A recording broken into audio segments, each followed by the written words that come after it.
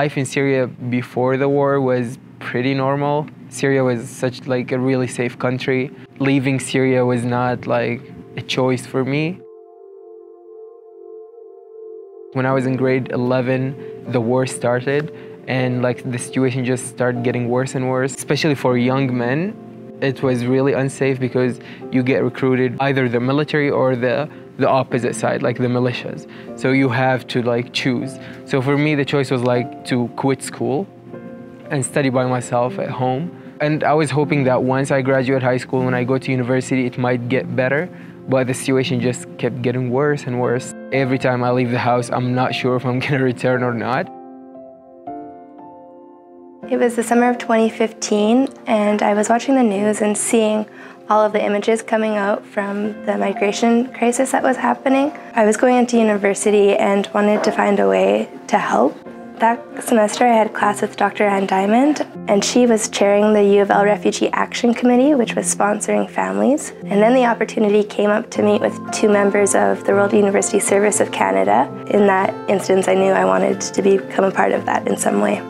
There weren't a lot of available opportunities for higher education for Syrian refugees in Jordan.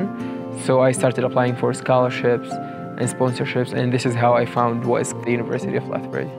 The World University Service of Canada is a nationwide organization. Through that organization, they have the Student Refugee Program. The Student Refugee Program allows students in post-secondary institutions in Canada to sponsor refugee students. It's students sponsoring students of the same age and with the same goal of achieving a post-secondary education. By the beginning of May 2016, I got the email from WUSC saying that I got admitted to the University of Lethbridge in the program of New Media.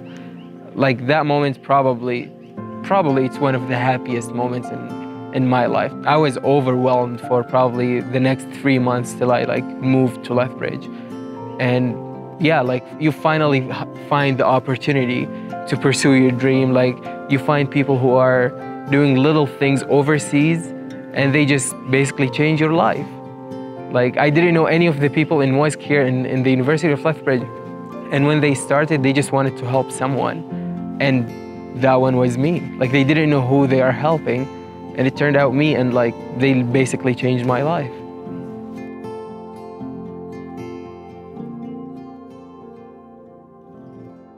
And I remember not being able to sleep the night before his arrival because I was so excited and also like really nervous because we didn't know what to expect. We went to the airport and we all had signs and posters to welcome him. And I remember him coming through the gate, and I think we all started laughing immediately. Like when I first arrived here, I honestly, I was like really shocked with the size of the airplane from Calgary to Lethbridge. I was like, oh God, I'm moving to a village because it's really small. But when I arrived, like I didn't know if anyone would be like waiting for me at the airport. So I arrived and I found like probably like 15 people holding signs like, welcome Abdullah. And I was like, what? Like I was really overwhelmed, and these people were like a family. They were like very supportive. Like we're like best friends now. I'm like best friends with most of them. In the club's second year, the students realized they couldn't fundraise that much every year, so they went to the student body for support, and the support was overwhelming. The referendum asked every student on campus to pay $2, and the support from the community was immense. So now every student's involved in this project of bringing a refugee student every year.